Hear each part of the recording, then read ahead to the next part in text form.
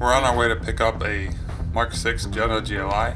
Supposedly it's the ECS Tuning prototype vehicle, so the car they use to develop all their ECS Tuning brand parts.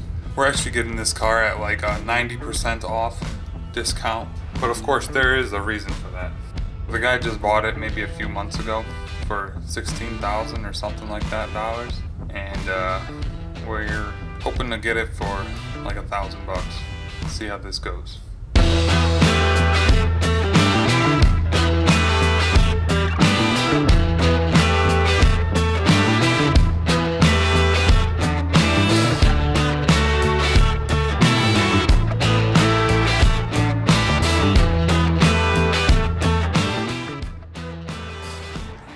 Got oil?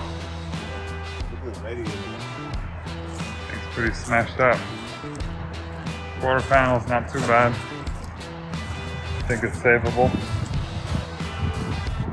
Pull it down there. It'll mostly come out, I think. Duck bill's pretty nice on it.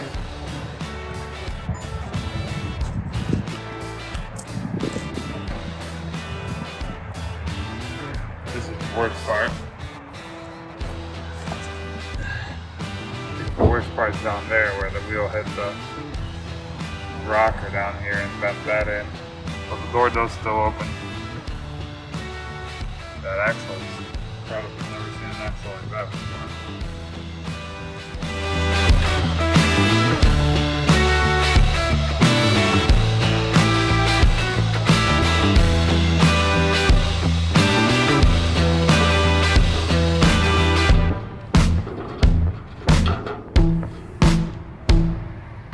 What do you think, Taras? Big piece of shit.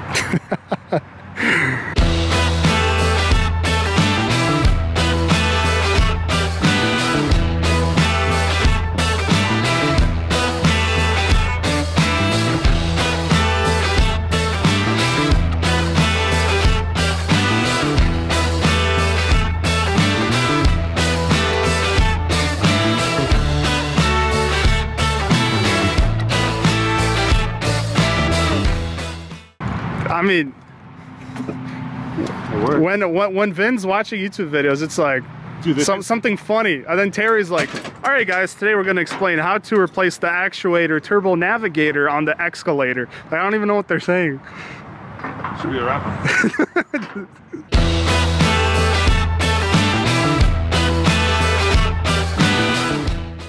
Alright, well, there it is, you guys. This is the ECS Tuning prototype Jetta GLI.